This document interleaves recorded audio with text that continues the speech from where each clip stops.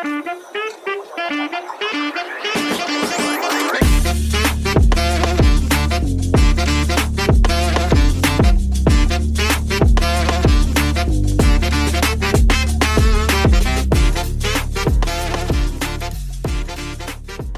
going on, everybody? Welcome to the Alex Cuesta Show. How's everybody doing out there on this Wednesday, November 9th of 2023 for episode number 98? David, you're still here. You still keep finding your way to the show every week, and I don't. I know. And there's currently a cat on my lap because she decided she wasn't getting enough attention. Well, I mean, you decided to bring our family there, and she doesn't like our family. That's true. Strangers, so it is your fault. We're going to call PETA on you because you're torturing a cat. And no, she's actually happy right now. Okay. All right. Well, for once, somebody's happy with you. But anyway, let's jump into the show. Before we get going, if you like what you hear today, like, share, follow, subscribe, rate 5 stars, Spotify and iTunes. Spread this word of mouth. Go find us on the socials. Go search the Alex Cuesta Show. Before we jump into this week's show, last week we had a great show, and I want to announce that last week's guest, Bill Reuter, David wasn't here for that one, but it was just me and him one-on-one. He was a local candidate in my area in Poughkeepsie for the town board. Happy to report that Bill won his race last week. Let's go. And he will be representing the first ward, who's the ward next to me, but he's, a good conservative guy. And me and Bill have plans to do some things over here in the area and to hopefully revamp the Republican Party, add some. It's all because of the show, right? It's all, listen, the show's good luck. You take the credit for it. Is great luck. I'm going to take credit. Anytime that any of our guests do anything good, it's automatically going to be like a feather in our cap. Yeah. So when Derek Evans, when he wins the Congress seat in the House in West Virginia, that's going to be our credit. I'm going to tell Derek he owes it to us. But this week, our guest is somebody that, I think in the future, we are going to owe a lot to this guest, because I feel like she's one of the most important people in the current public discourse around education, around children and things like that. She is Tiffany Justice. She is a co-founder of Moms for Liberty. What's going on, Tiffany? Hey, so glad to join you tonight. Thank you for having me on. Yeah, we're excited. And, me and David, we have followed what you've done with Moms for Justice, Moms for Liberty and everything like that, and how, influential and awesome it's been and how quickly it came. Now, I just want to ask, for people that don't know, why start Moms for Liberty? What is Moms for Liberty? So first of all, I just want to be clear, it's not just me. So I co-founded Moms for Liberty with Tina Deskovich. She's awesome. She's a fellow mom, was a school board member too. I served on school board from 2016 to 2020. And then we have amazing members all across the country that are making the work happen. So Moms for Liberty, we may be leading from a national perspective and be the face and the voice often when we do interviews. But this work is really about decentralized leadership and helping people to be leaders in their own community. And so I love that you guys are highlighting other leaders like in your local area. All politics are local. It's the most important. These are the most important elections that you really take part in, because local decisions affect your life in a very real way. Why start Moms for Liberty? I served on school board. And I had 4 kids in school, and it gave me a very interesting perspective when it came to policy. I was there on the school board reviewing the budget, working with the superintendent to create policy, and then watching as that policy was implemented in the schools and procedure. But then I also had kids in school, so I unpack a lot of backpacks. So I get to see what does this actually look like playing out in the schools. Mm-hmm. And then my friends have kids in schools, in different schools, right? And so we'd be at the sports field, and I'd hear from them what it looked like in their school. And so there's oftentimes a real disconnect between the policies that a school board passes and the way that the procedure actually is implemented in the schools. And Tina and I both saw that the teachers' unions had a real undue influence in the decision-making process in the school districts. And that largely was because the teachers' unions control most school boards. They've been really playing in these elections for a very long time, and they've been uncontested. And so Moms for Liberty was really born out of wanting to give parents a voice, wanting them to help them to be effective advocates. So our mission statement that we wrote when we first started in December of 2020, we launched January 1st, 2021, but we took December to kind of craft the organization. Mm-hmm. And the mission statement is to unify, educate, and empower parents to defend their parental rights at all levels of government. And that's the mission statement that has guided us well until this day. And I really feel like you guys are one of the big main foundations for we've seen states now doing parental bill of rights and things like that. And, we see what Christopher Rufo's doing with a lot of the school stuff and things like that. And I feel like without you guys making noise as grassroots, just moms really wanting to get involved. And I believe I first heard you, from Glenn Beck. I feel like he was one of the first people That was Tina. I listened to Glenn. That was Tina. Yeah. And I heard about that, and I was like, this is cool. And I also listen to New Discourses with James Lindsay, and James Lindsay constantly sings your praises, as deserved. So it's, you guys are the absolute epitome of, if you want to make an impact, you just have to do it. You don't have to be somebody big to just go and, have a name. If you have a purpose, if you have a meaning, you're strong and you have conviction, and it's the right thing to do, it will catch fire. And just what you two do and what you guys have grown. And we had one of your people you work with, Jennifer McWilliams, on the show. Awesome. And she's fantastic. And just, I think what you guys are doing is amazing. So I'm pumped to have you, on the show. It's actually an honor. And you're something that me and David were like, if we can get Tiffany Justice, like, we would be pumped.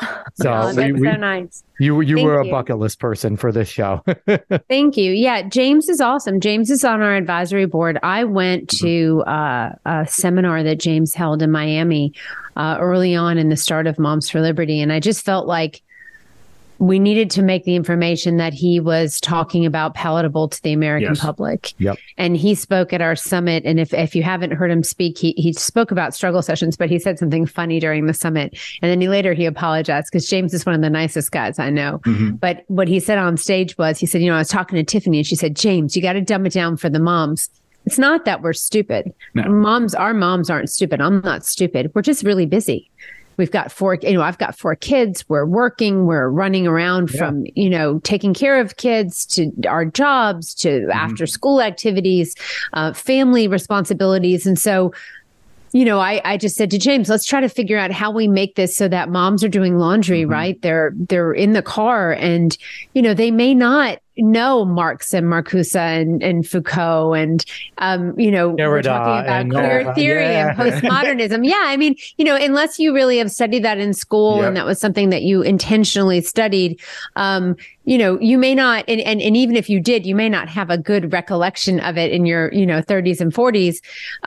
It's a heavy lift. And I just am so incredibly thankful for James really doing the bullets and looking at the information that he's sharing through a different lens and kind of breaking it down a bit so that it's more palatable for all of us. And the work that he does, he just changed his name on Twitter to Wokesettastone. Stone. I think that's probably the most accurate. I think it's probably the most accurate descriptor he's had on Twitter so far.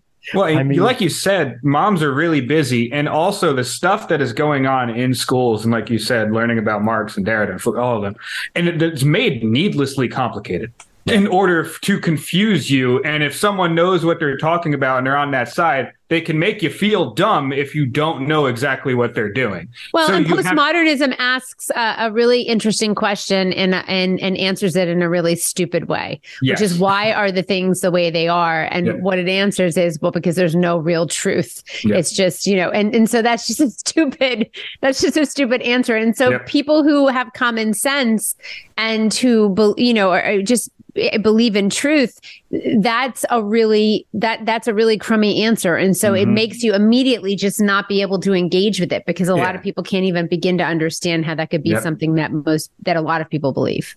And, me and Dave have talked about this show on a lot, is like the power of just kind of saying no to those type of people, right? When they try to confuse it and say, well, this is that, and nothing is real. It's just kind of like, no, you're wrong. There is black and white. There is truth. And there are men and there are women. Yes. There are men. Sex is binary. Yes. Sorry, guys. And gender is quite literally a synonym for sex. They've changed that around, but it was always basically a synonym used interchangeably. So I want to jump into the meat and potatoes, because one of the things that you have been really talking about lately is literacy rates amongst this country. And you put out a post on Twitter, and it had, for 4th grade reading in 2022, that we are not proficient in this country, that literacy rates for white children are at 58%, Hispanic up 79%, and Is that not proficient? 79 not proficient? That's not proficient. Not Yeah, proficient. that's not proficient. Yeah. So you've got Black students at 17%, Hispanic students at 21%. Just to be clear, some of those Hispanic students are English as a second language learners. That is crazy town that you've got kids who don't even speak English as a first language performing better than Black students. And then you have white students under, as you said, under 50%. Literacy rates are declining. They continue to decline. COVID did us no favors. But the bottom line is this: 99% of kids have the ability to learn to read by third grade. That's neurodiverse kids as well. So you're talking about kids completely across the spectrum, even, dyslexic kids, like given the right tools and resources in the classroom and support, kids can learn to read. So why isn't that happening? I mean, have you found, like, looking at things, because I know, again, going back to James, because he's been an educator, and if you listen to James, it's a 300 level college course, but you can absorb some of it. But he talks a lot about Paulo Freire and going on to the method that Paulo Freire, along with Antonio Gramsci, in invading the schools. We are living in Freirean schools right now, and he uses a lot of the dialogical method and all that type of stuff. Are we seeing that kids aren't learning literacy because they're using more Freirean style? Yeah, I mean, the purpose of school is not to create college and career ready people, to give children practicable skills like reading, writing, and math. But the purpose of schools has changed and has been much more a focus of awakening a critical consciousness in the child. And we see that every day. And, you can look no further than the NEA's curriculum guide based on the 17 Sustainable Development Goals of the United Nations to see, this global influence affecting our nation and our education system. And again, not prioritizing literacy, but prioritizing political activism. And it's done in many different ways. It's done in all different courses now. It's not just relegated to social emotional learning or the morning time, but it is literally critical theory is woven into math and reading and science and social studies and history and all of the things that kids are learning and doing. And the kids are not okay. They're not learning to read. They're not learning to do math. They're not learning to write. And they're also displaying crazy rates of mental health issues, anxiety and depression. And so, it's time, I think, for American parents to take back the wheel. Conservatives in general have ceded the ground. Alex and David, they really have focused a lot and put all of their eggs in the school choice bucket.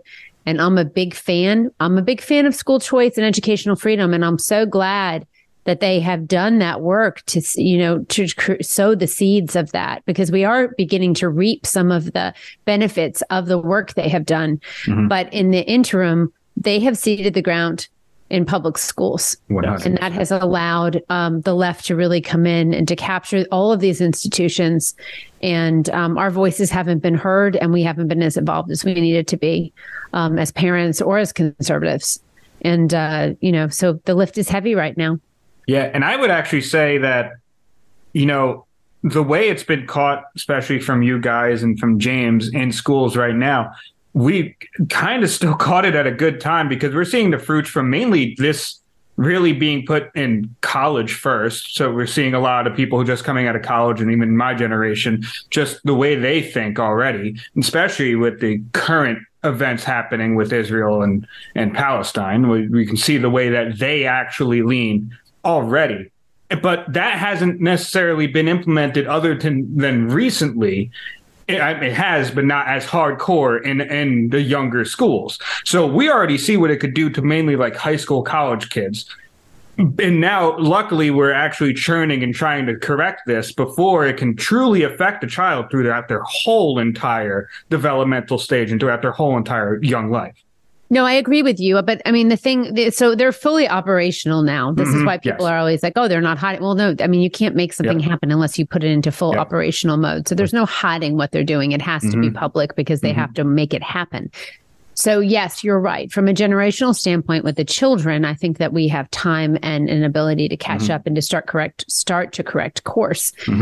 But from an educator perspective, from the people that are, teaching in the schools, the capture of the institution and the work that was done to really indoctrinate and then to allow a whole new class to flourish, to go in and to capture the institution and then to continue on the work of communism. I mean, I'm not going to, I'm not going to sugarcoat anything, right? And Marxism, those people are there.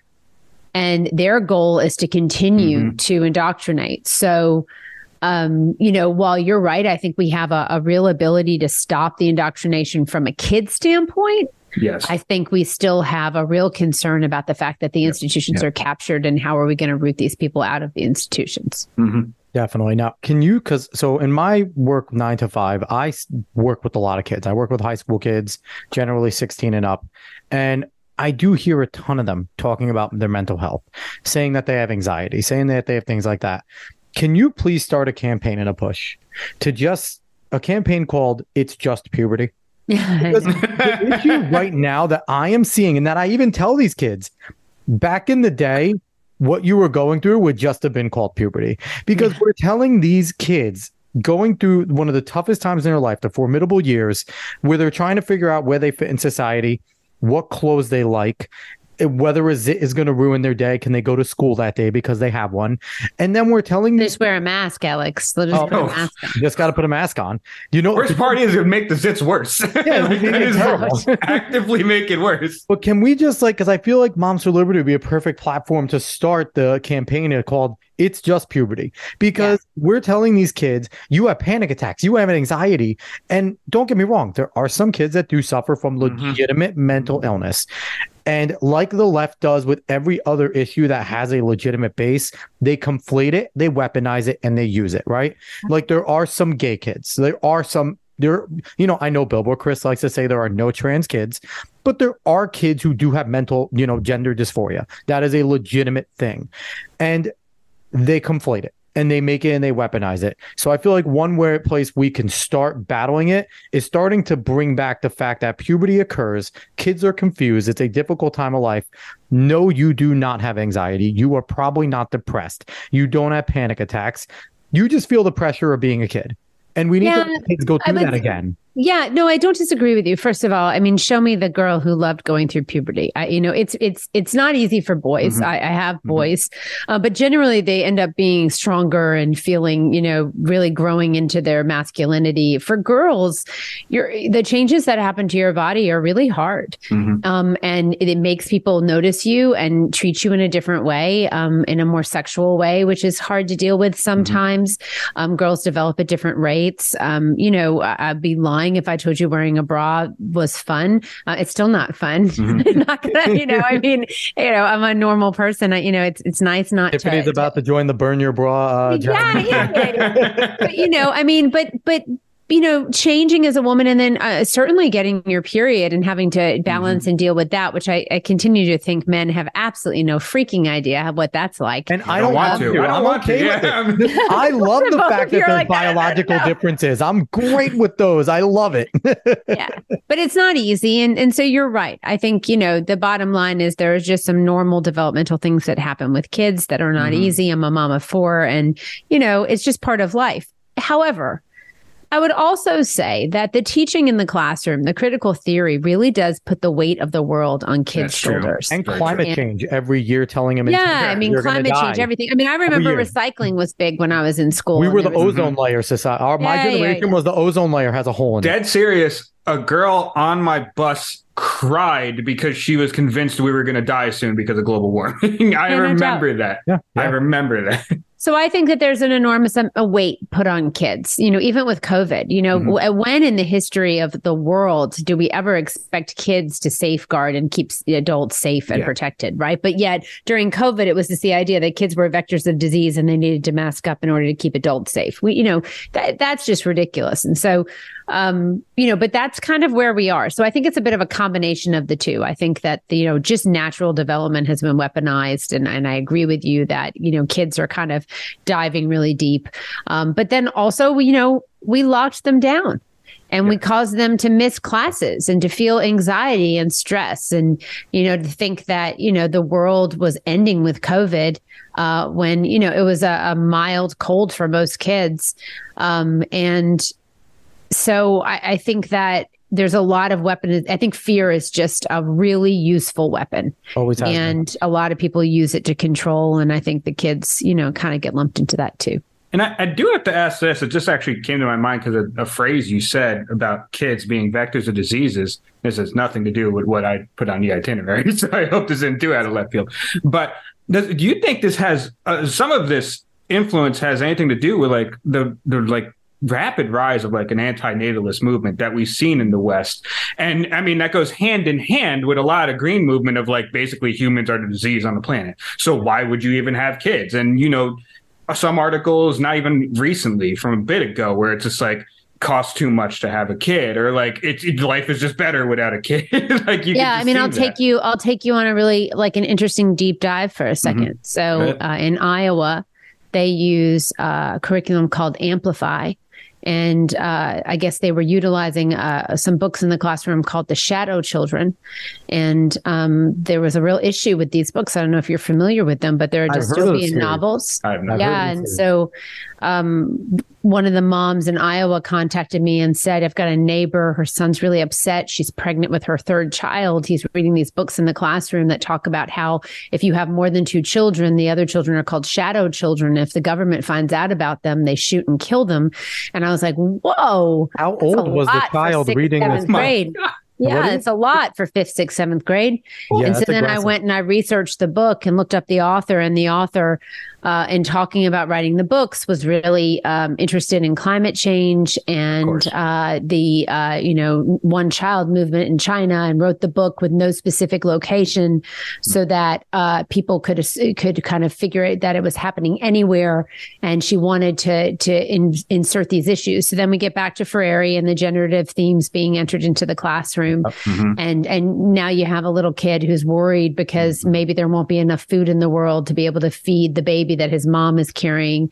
And why, again, are we reading this book in 5th, 6th, 7th grade? What is the point of this? And the thing is, that sounds like an interesting book if you're into dystopian novels, right? If you're an adult and you like dystopians, it could be an interesting tale to read, but not for, and let's put into perspective how old a 5th, 6th, 7th grader is. It is 11, 10 at 12, the youngest 13. Age, 12, 13.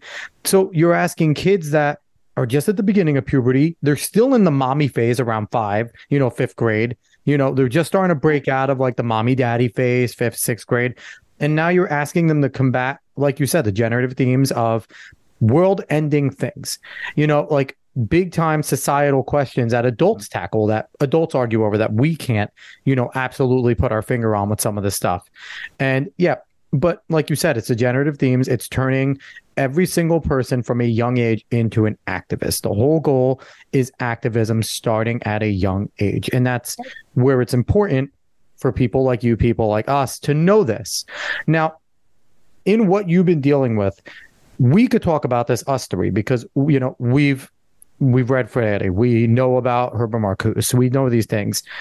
How are you trying to get this out in layman's terms to the mom that's doing a ton of things, to the dad that's working a ton of hours as well, and everyone that's trying to just get through their life?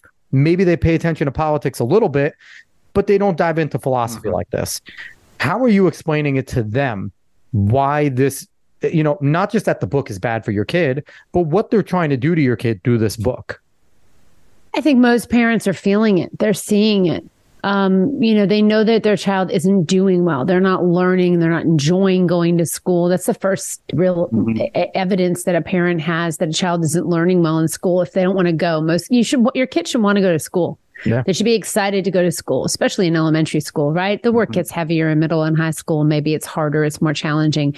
But, you should have your kids wanting to go to school. And unfortunately, that's not the case across the United States right now. Not a lot of kids want to go to school. So parents just are feeling it naturally, I think, and during COVID, I think there were a lot of parents that thought their kids were doing okay. And then COVID happened and they've got their child at the kitchen table and mom's doing the dishes or, working or, trying to figure out how they're going to make ends meet while they aren't allowed to work or their business is shut down. Yeah. And then parents are like, wait a second, like you really aren't writing very well. Like you're not holding a pencil properly. And you can't write a couple sentences together and you're having a really hard time answering these questions, or you're being asked to read this, but you're reading fluency, you're reading out loud. But parents you hadn't had homework coming home for parents, right? Parents have kind of been conditioned, like school happens at school, and when they come home, we're not going to send homework home. Mm-hmm. And then you have this transition from textbooks being physical to we're going to all leave them all at school to now everything's going to be digital, which means that they can be changed whenever they want. My kindergartner has a Chromebook that they require that they use like 10 hours a week. Chromebook? Yeah. 10, like something like that. And they require like a few, I don't know what the exact number is, but they require that kindergartners at 5 years old. Oh, yeah. Acclimated with one-to-one. Yep. Like, I don't, unfortunately enough, when we met with the teacher, she's like, I hate this stuff. I do the bare minimum. I don't go any over. But just the fact that they have to do it. And it's like you said, they're getting them used to doing everything digital. They're getting them used to throwing it on there. So like you said, as a parent, we used to have to take our textbooks home. We used to have to do the stupid little wrapping and everything, make sure that whatever with the little book socks. But my mom and dad could go and as I'm reading, read over my shoulder and see. And, if they look at it and they could say and look and go, all right, that what you're reading right there, that's not completely true. It's fine. Right. Do what you got to do, but that's not actually the correct history. This is what happened there. But do what you got to do for school, but just know that this isn't right. Right. But that doesn't happen as much anymore because it doesn't, because you don't have parents as involved as they, could or should be. But the school district, it's a double-edged sword. Like parents have definitely abdicated some of their involvement, like to the district, to the schools, but the schools have wanted them to do that. Mm-hmm. And so they've made it really easy. And so, I choose to believe that the vast majority of parents love their children and want what's best for them, even if they don't know what the best decision is to make right then in the moment, or they haven't had that modeled for them. I do believe that most parents, the vast majority of parents, love their children and want what's best. And so if you know that, and then you also know that parents are the number one driver of student success, which is the absolute truth. There's nothing that substitutes an involved parent in the child's life. Then schools should be rolling out the red carpet for parents. Absolutely. They should be involving them at every single turn. How can we make this easier? How do we connect with you? When can we hold these meetings? How much information do you need? When you request information, they should be giving you everything. But that's not happening. No. And so the question really then becomes why? Do schools not want students to be successful? And are they willing to limit student success because they don't want to involve the questions of parents and the scrutiny of parents? And that's where it seems like we are right now. So how do you guys reach into the inner cities? Because you know what, like right now, a lot of suburban parents are very much involved, right? And they have a little more potentially free time, or they're a little more on top of it.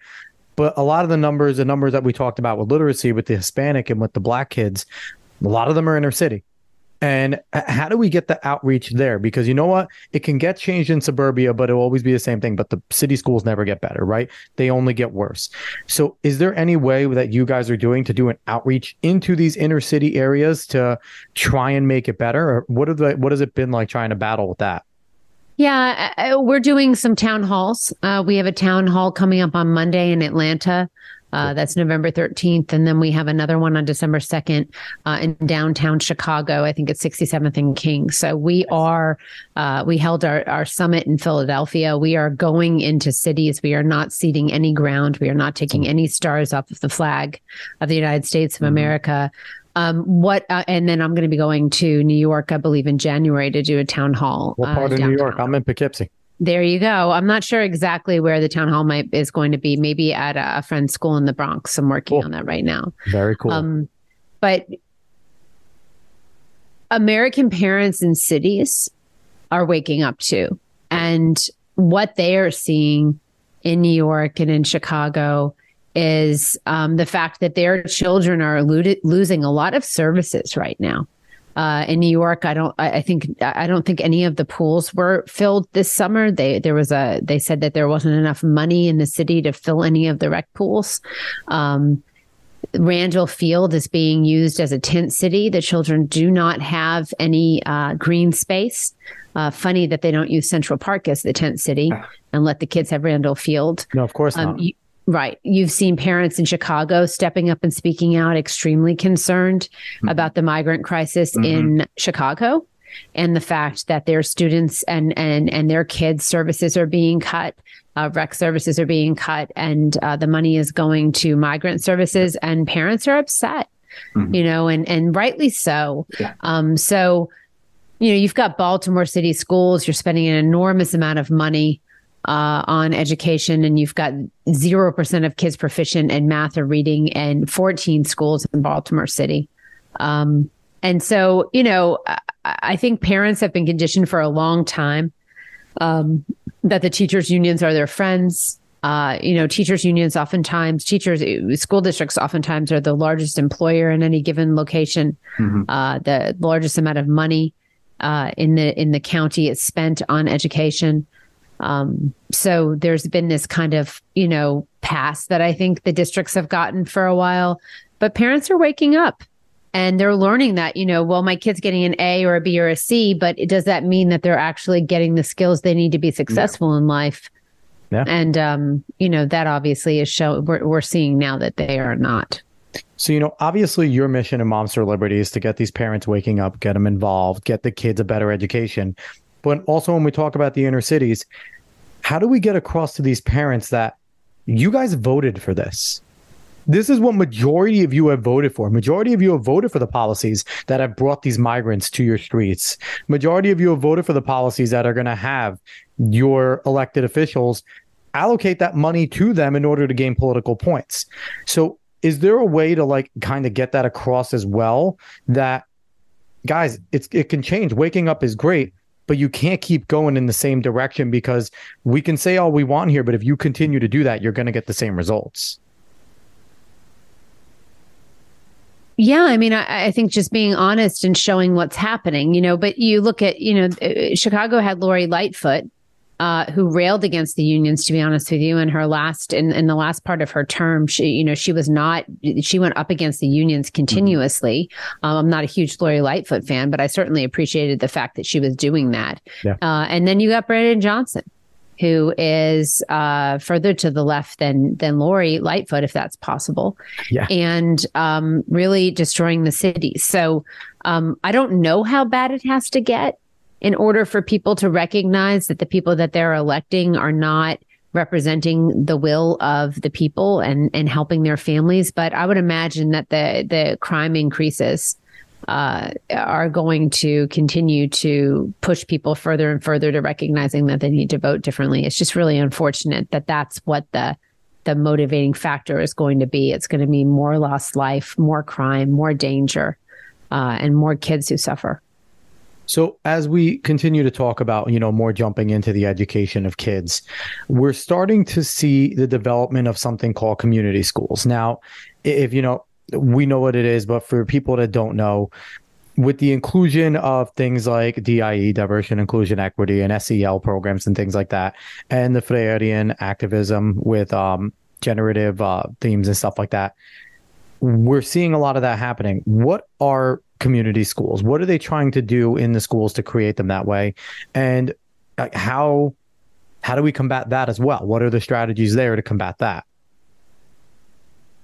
Yeah, so community schools are this idea born out of the CDC, the whole school, whole child, whole community model, where the government would like to push all services to meet the needs of kids and families out of the schools. And it makes a lot of sense in some ways because the school is there, right? The building's there. You have an ability to connect the kids with the services. So there's a lot of things that lead itself to this being, not the worst idea ever, except for the fact that it continues to disenfranchise the parent in the life of the child. And there's no amount of money. There will never be enough services that you can give a family through that public school system to meet the needs of the family. Yep. I saw something the other day, an advertisement from Whirlpool, and they are donating washers and dryers to schools. And I put it out on Twitter and I said, really? And people said, how dare you? Don't you want children to have clean clothes? And this started with free lunches and free breakfasts and stuff. And that was kind of like the soft feelers for how much it's going to be accepted. Yeah. So community schools, there's just no end. But let's talk about the laundry for a second. Mm-hmm. Really? I mean, we're going to put washers and dryers in schools. So explain to me. So the kids are going to do their laundry at school? Yeah. Or are the teachers going to do the laundry? Like they don't have enough on their plates. Yeah. We're going to have the teachers. Are we going to hire people to run the laundry at the schools? So the kids are going to bring their laundry to school to wash and dry their laundry. I saw some other programs where there were grocery stores being put in schools so that children could bring home groceries for their family for dinner. Is that the responsibility of the child? You know, I think it's time in America we stop treating children like adults and we stop treating adults like children. But you know, in the Pleiadian model, the student's the teacher, the teacher's the student. There is no difference between an adult and a child in their thinking. And that's what they're trying to get across. Yeah. So community schools are an effort by the government to usurp local control. It will come through different grants through the federal system. It will encourage community partners. So outside organizations, and the left has like 21,000 single issue organizations to meet the needs of communities. And it empowers them, specifically Planned Parenthood, mind you, they're one of the lead groups to come into schools to provide services to students. And when you look at informed consent being lowered in many places to 12 years old, again, I don't know a lot of 12-year-olds that know their medical history and should be making that can make informed decisions for themselves from a medical standpoint. My 12-year-old would eat Oreos all day if I let him. So, right? Truthfully, I mean, I'm 27 and I could probably still eat Oreos. So I will say sounds pretty good to me as well. Right. And so that's community schools. Community schools is a great idea in theory where you'd be able to meet the needs of every kid. And, you know, the arguments that are made are good arguments. You know, well, if a kid has a toothache, and then how can they focus on school? Yeah, it's true. That's really tough. I would imagine it'd be really hard if you have a cavity or a really bad toothache to focus on school. But right now we have a system where if your kid gets lice in school, you know, they send them home and they're not allowed to come back until the lice is gone. And you don't have anybody coming to your house to help pick out the nits. Nope. I mean, you're doing that by yourself. But apparently, if your child decides they want to change their gender, supposedly, which is impossible, but, you know, let's say for a moment that it is, then the school will embark on that journey with your child without your consent or knowledge. And so it's just this upside down world where we are right now, where they're going to pick and choose what they want to have to deal with. And it's going to be used as a weapon to continue to drive a wedge between the parent and the child, with the ultimate goal being communism or the revolution. Yep. And James says a lot, and I think it's always really important. People look for like, well, why this? Why that? Why this? How is this connected to this? It's just all in service of the revolution. Sometimes it's connected, sometimes it isn't, but it's all in service of the revolution. Absolutely. And I just want to let anybody know that's listening, whenever you hear anybody talking about education, they talk about a holistic method. Yeah. What we've been trained to think of holistic is, oh, it's earthy. Oh, it's natural. That's where our minds go to because of like holistic methods of medicine and things like that. When they're talking about that in education, they're talking about exactly what Tiffany said when it comes to the CDC and the 17 goals with the whole child, the whole school, whole community. That is what they mean holistic. They're talking about it in that way. So I have a question. How much has the ESSA Act, Every Student Succeeds Act, helped out schools to be able to do what they want to do at the community schools? But I know that that's pretty important to them being allowed to do a lot of these things and get funding to do a lot of these things. Yeah, there's been a lot of data sharing that's happened that's opened up the way that information is shared about students and their needs. There's been a lot of surveying that's happened of kids in schools. And even though there are federal laws that prohibit that surveying from happening, the Protection of People Rights Amendment, for example, a federal law that says there should be no surveying of children of their political affiliations, their religious beliefs, their sexual prolific preference. So preference, preference, but there was more than that. Gotcha. Sexual orientation or feelings. proclivities. I think that's what I was trying to get to. Yeah, yeah. That it's still happening. And so, Obama did a lot of things that have not been good for schools and for kids. A lot of the Title IX stuff was started when Obama was in office, and we're now seeing that kind of coming into fruition, really the doing away of private spaces for girls and respecting girls on sports teams and things. And this idea of, women's studies turning into gender studies. And, it's a lot to dive into right now, but there are a number of different factors that have contributed to why we are where we are right now. Yeah, we had Sean McBurney on the show from the Main Source of Truth, and he's been very big on the, males and female sports. And I know he's been going on right now about the one in Maine with the cross country runner that's continuing to just take places and things like that. So, more strong advocates for things like that. And he helps out big time. So I want to jump into more of like a main picture thing with you, Tiffany, because what we're seeing right now is something that if anyone wants to look up Antonio Gramsci, which, fun fact, Pete Buttigieg's father is the person that translated Antonio Gramsci's prison notes into English so that everyone can understand it in the world. So there you go. You have a Maoist Marxist as your Mayor Pete. Yeah, Mayor Pete. You have a Maoist Marxist as your transportation secretary. Not a surprise.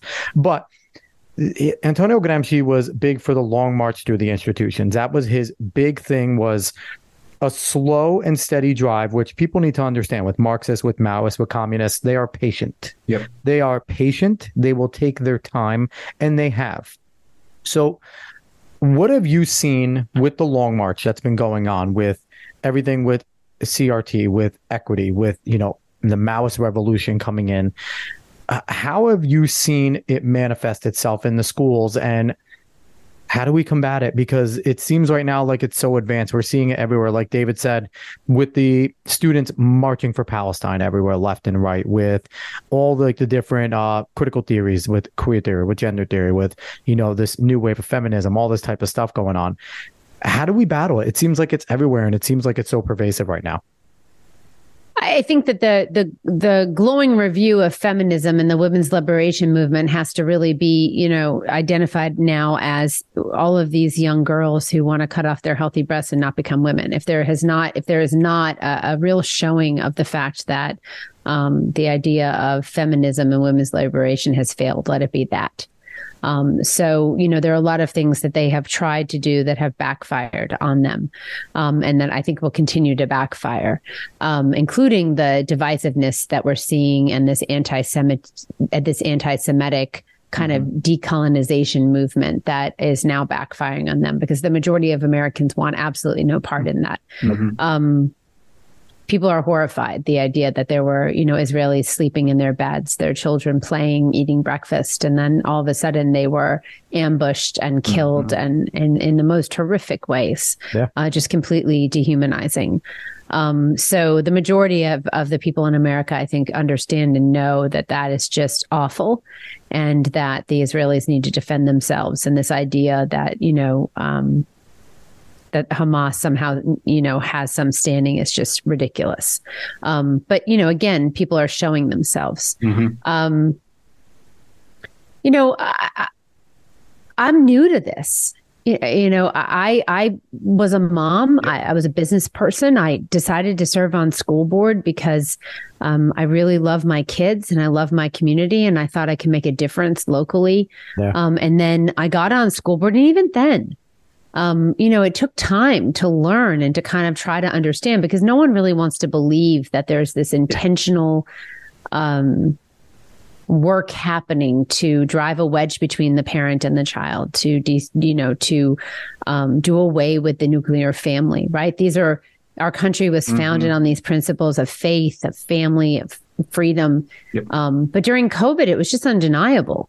I sat on that school board and I had seen evidence of indoctrination. There were concerns that I was continually having. I wasn't understanding why the system wasn't set up in order to help children to succeed and to engage parents. I'm a disruptor by nature, so I asked a lot of questions. Love it. But when COVID happened, and then, I sat there on that school board and I just watched as these elected people thought that they had the power to take away the rights of other people. It just blew my mind. Yeah. And I just kept turning around looking like, well, you people must be out of your minds. Who do you think you are to do this to other people and to parents and to make decisions for other people's children, right? The idea that parents have fundamental rights that are not granted by anyone else other than God or nature's God. Like, I had a conversation with a reporter today when they said something about, well, what do you say to parents that don't agree with Moms for Liberty's stance on parental rights? And I was like, I just want to be clear. What do they believe? Like, do they believe that the government gives them their parental rights? Like, whoa, no. Govern me harder, Daddy. I'm sorry. Govern me harder, Daddy. Like that's exactly. I mean, like what it just is, what, and no, that's not what they believe. But what do you say to parents that believe that, they want their children taught about LGBTQ issues in school? The vast majority of American parents send their kids, again, to school to be college and career ready, not to explore their sexuality. Mm-hmm. And so, I think pushing back on this stuff with common sense is really important. But as far as the Long March, I mean, it happened. Yeah. They were smart. They went in, they captured the institutions. They went into media. They went into education. They went into the administrative state. They put on the suits and they got the jobs and they did the work in order to rise to positions of power so that they could bring their friends in who could help to run things. And it worked. Mm-hmm. And, we just had elections on Tuesday. Mm-hmm. We've been involved in school board elections since 2022, endorsing candidates. We endorsed over 500 candidates in 2022, and we won about 50% of those races. We endorsed a little over 200 candidates in 2023, and we won about 90 of those races. Nice. We've won, and so our win rate's around 44% for 2023. Mm-hmm. It's still really good. Absolutely. It's a big influence. And the most important thing that I see, and the most important number that I look at is that 83% of the candidates that we endorsed in 2023 had never run for local office before. Mm-hmm. So we've begun our own march through the institutions. We've begun our own march to reclaim our country. And it's not going to happen overnight. And we're going to have to be patient, and we're going to have to build support and community and funding and resilience and perseverance in this movement to save America. But, again, we're going to have to be patient. And we are in the middle of a cultural revolution in this country, and these schools are being used as an initiation point for the indoctrination.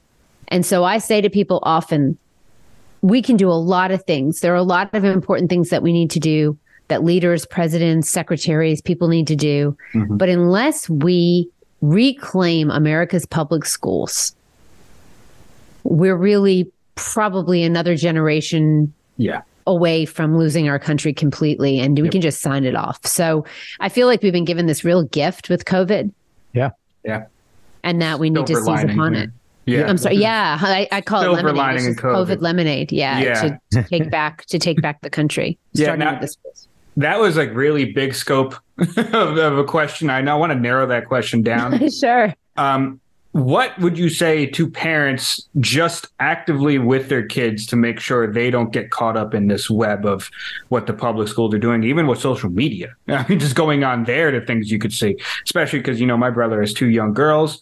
What would you say to parents to do with their kids, or to say to their kids, or whatever, to try to prevent any of that stuff from really taking any hold on them? Yeah, it's what my husband has done naturally, but James tells people to do is to make them laugh at it, show them the ridiculousness of what's happening, be honest with them about some of the things that have happened. You need to talk about Mao and the Cultural Revolution and the Great Leap Forward that preceded the Cultural Revolution and the millions of people that died. And why that happened. You need to talk about Hitler. You need to talk about Stalin and Lenin and Pol Pot. We need to be honest and talk about history and tell your kids about history. We need more anti-communist education in America. Yes, I think it's incredibly important, and Moms for Liberty is working to help to create that and work on that. But above all of it, talk to your kids about it and get them to laugh at the nonsense. I mean, and my husband has done that well with our kids, where he just makes a joke and he's like, it's so ridiculous. And then they laugh and they think it's ridiculous. So you kind of just inoculate them against a lot of this. And I think that's probably one of the best things that parents can do, especially with teens, is to just make fun of it and just show them how ridiculous it is, and to remind them that women can't become men and men can't become women, no matter how many surgeries, medications, or dresses they wear. Just play Mrs. Doubtfire over and over again and just treat it like the comedy that it actually is. Man, that ruined that movie for me. I loved that movie when I was younger. You know what? It is still a great movie because we could still, Robin Williams is still a genius. He is. Soul.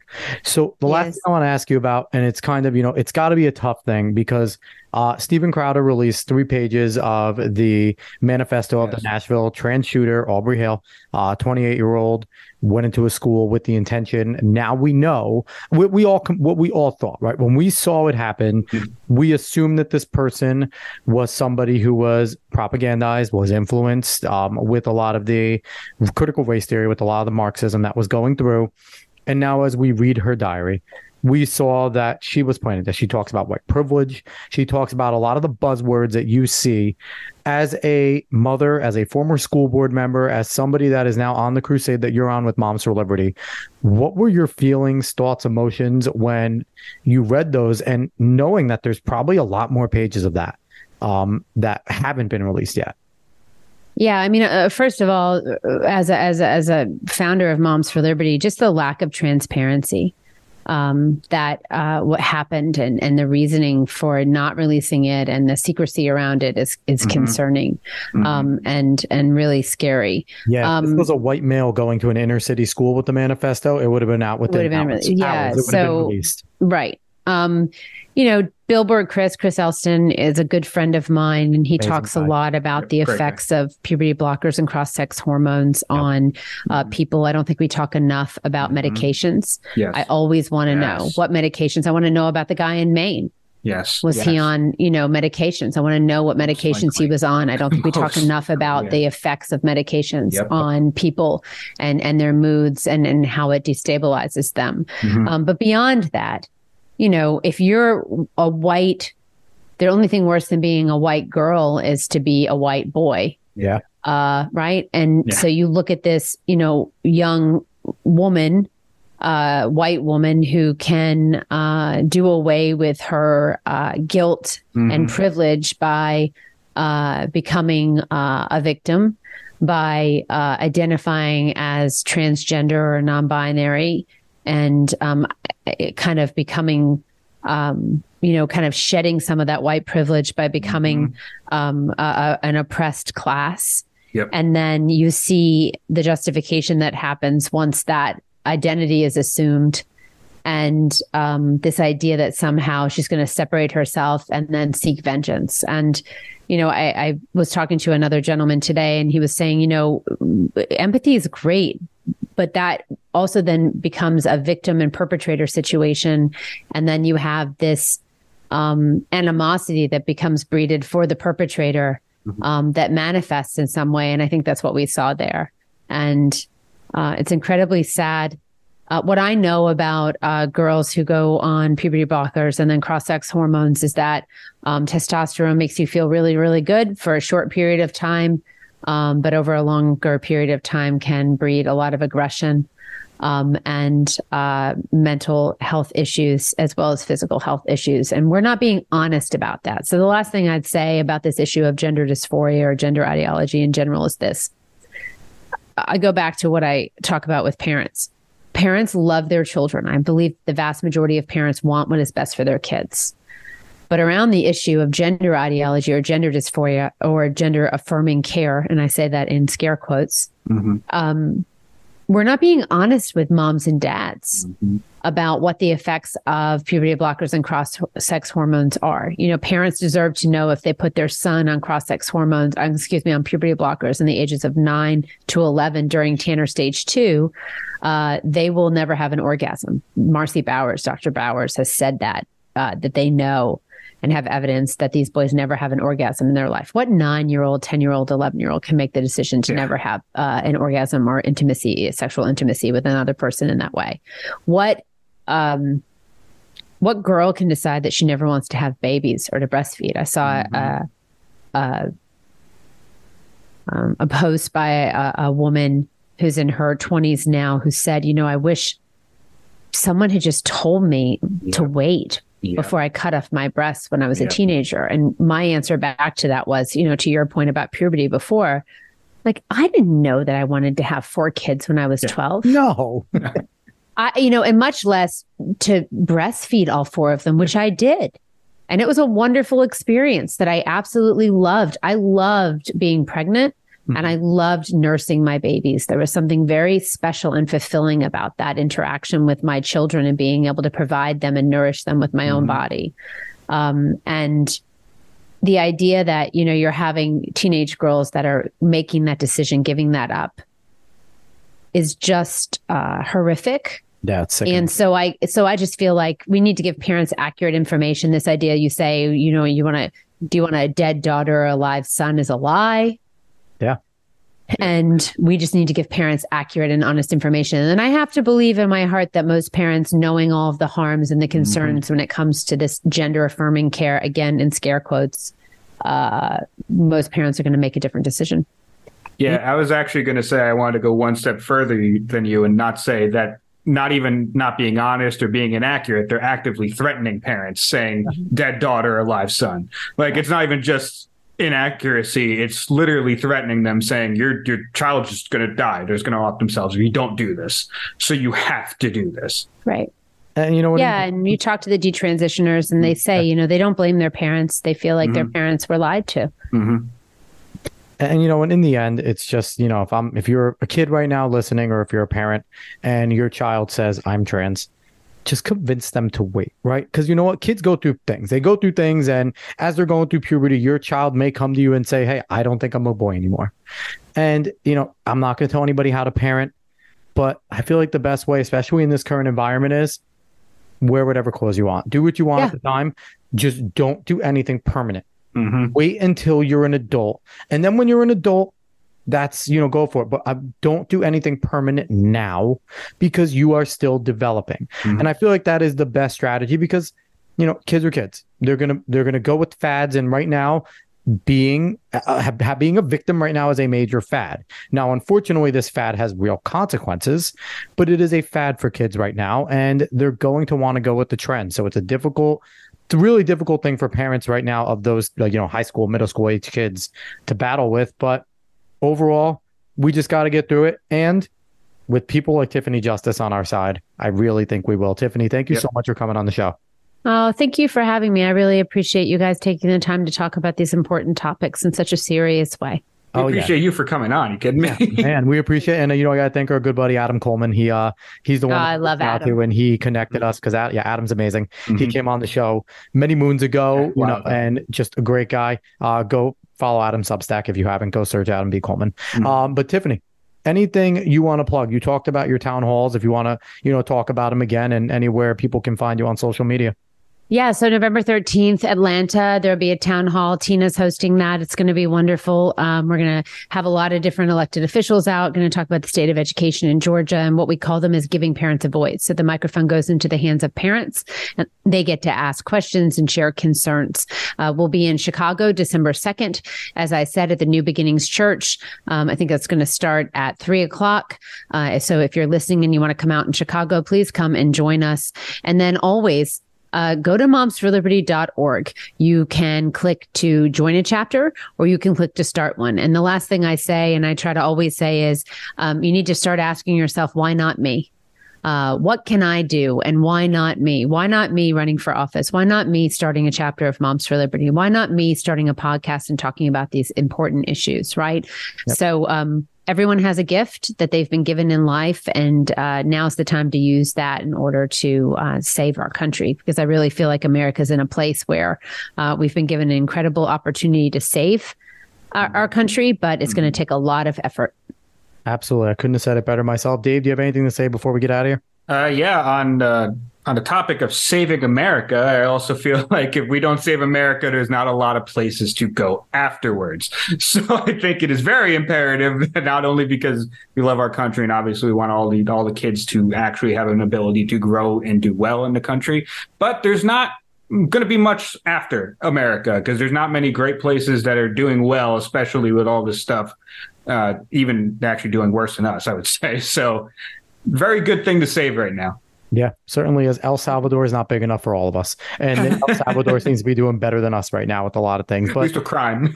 Yeah, at least with crime. They crack down. But so again, everybody, thank you so much for listening. If you like what you heard, like, share, follow, subscribe, rate 5 stars, Spotify and iTunes. Spread this word of mouth. Go find us on the socials at The Alex Cuesta Show. We will be back next week with another amazing guest. We appreciate everyone for listening. So long, everybody.